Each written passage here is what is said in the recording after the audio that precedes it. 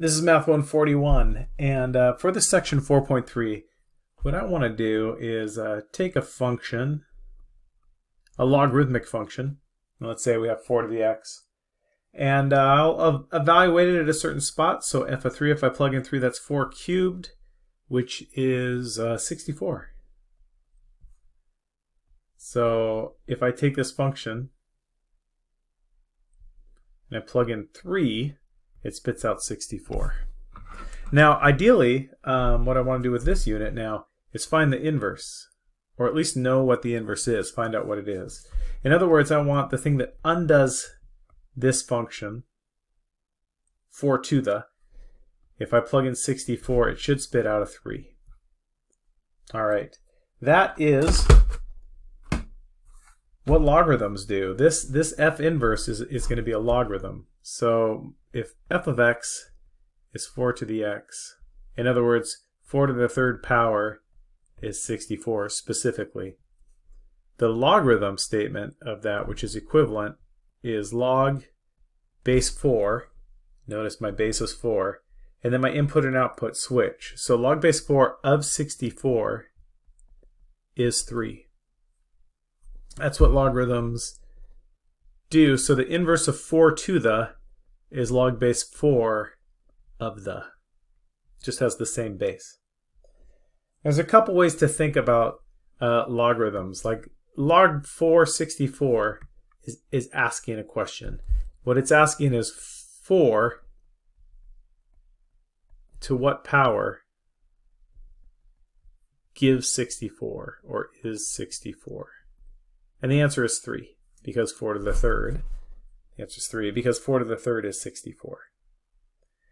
Logarithms spit out exponents. That's an important thing to hold on to. So these answers to logarithms are exponents. In general, if I have log base a of y equals x, that is equivalent, it's the same relationship as saying a to the x power is y.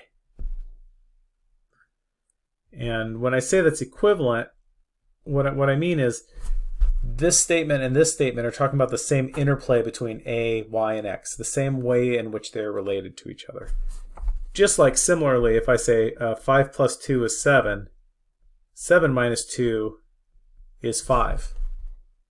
Like these two, this addition statement and the subtraction statement are talking about the same relationship between 2, 5, and 7, but just in different ways. Logarithms and exponents, same thing. So first thing I'd like to do is a little bit of practice. If I told you that 3 squared was 9, hopefully you would believe that. So let's rewrite that as a log statement. And right now I'm just rewriting. And I'm just getting used to this notation right here, this log base a, what it means. So 3 squared is 9. I can rewrite that as log base 3 of 9 is the exponent 2.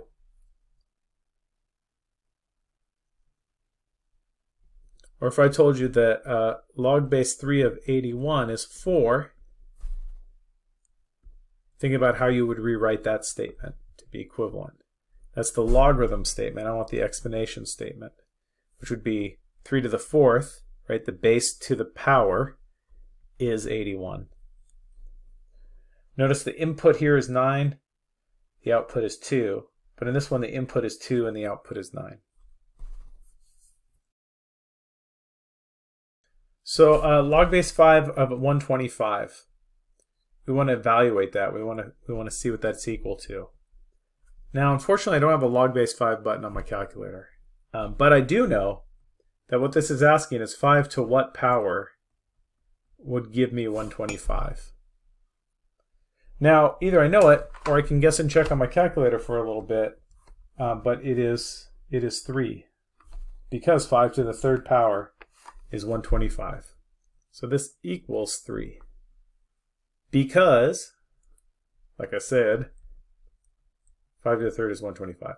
So if I was asked to evaluate this, my answer is 3, because 3 is the exponent that relates 5 to 125.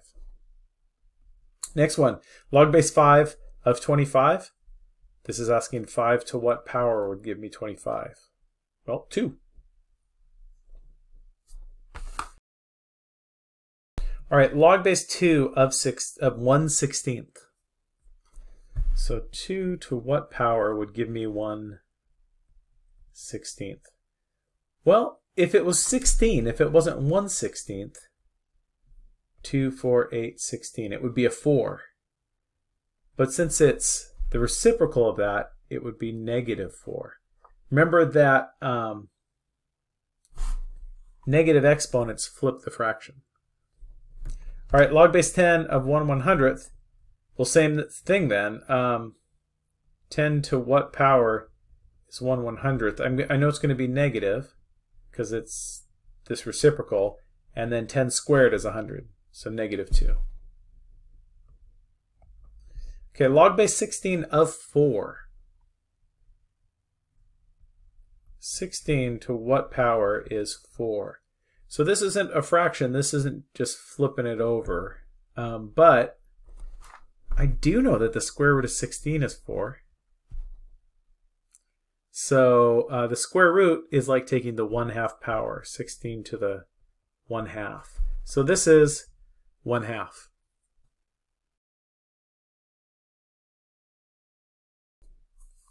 All right, let's take a look at these three. Log base 7 of 1. So think of what this is asking. 7 to what power would give you 1? Anything to the 0th power, except 0 is 1, so it's 0. That's a good thing to remember. Log base A of 1 is going to be 0, as long as A isn't 0.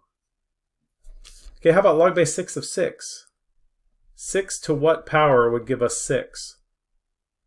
6 to the first power gives us 6, so 1. That's another good one. Log base A of A is 1. A to the first power is A. And then this isn't a 39, this is 3 to the 9th power. So this is asking 3, right, the base, to what power is 3 to the 9th power? Well, it's got to be 9, because it's to the 9th power. Remember, exponents and logarithms undo each other, they're inverses. So if I have a 3 to the, and I log base 3 it, those undo each other, leaving me just the 9, just the exponent.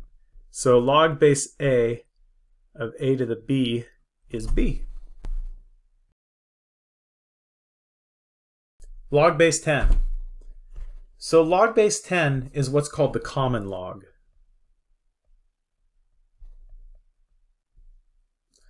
And so it's actually so common, we don't even need the base 10 part.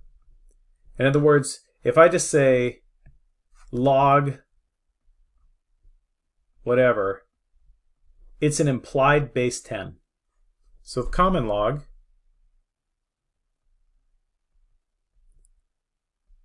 is just log itself. And we do have a button for that. Notice right here it just says log. So if I say log of 1,000, think of what this is asking. This is asking 10 to what power is 1,000? Well, there's 3 zeros, so it should be 3. So if I need to evaluate like log of 12,548, that log base 10, this is only base 10, I do have a button for that. So I can enter it. Now notice I get 4.09. It makes sense to me that this is 4 point something because notice I have this one, and then I have 1, 2, 3, 4 significant pieces after it. This is somewhere in the 10,000s, 4 zeros. And anything that is in the 10,000s will be 4 point something. So if I even say log of 82511, it'll be bigger, but still in the 4. See, it has 4.9 because it's close to being in the 10,000s.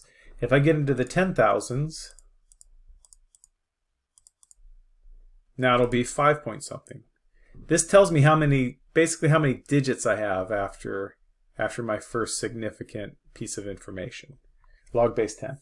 It also is a real specific value, like this is 10 to this power should give me 410,000 back. And let me do that. 10 to the power of that answer gives me back that. Now notice I went 10 to the power of. What's really convenient is the log button, and it has a shift button that's 10 to the x. This is actually its inverse, 10 to the x and log. It was done this way by design. So I could have gone second that undoes it.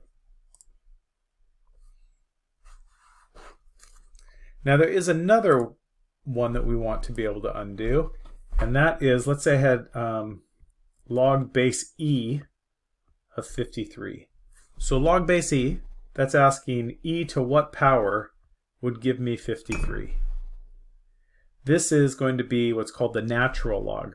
My button for this is ln. And it's really from the French, and I do not speak French, log de natural. Natural log of 53. So the natural log base e, we'll use the symbol ln. And that's on our calculator as well. So the natural log of 53 is about 3.97. Now notice what that means is if I take e to that power, see how e to the x is lined up with natural log? You can tell they undo each other. So natural e to the power of my last answer, it'll give me my 53 back.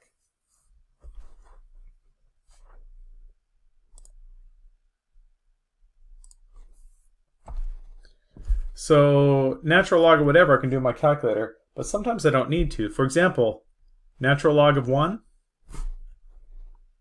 is 0. Right? These log base a rules all apply for this too. Natural log of e. Let's think of what that's asking. Natural log is log base e. So this is saying e to what power gives me e? 1. Or how about natural log of e to the 7th? E to what power gives me e to the 7th? 7. All right. Give those problems a try. Let me know what questions you have.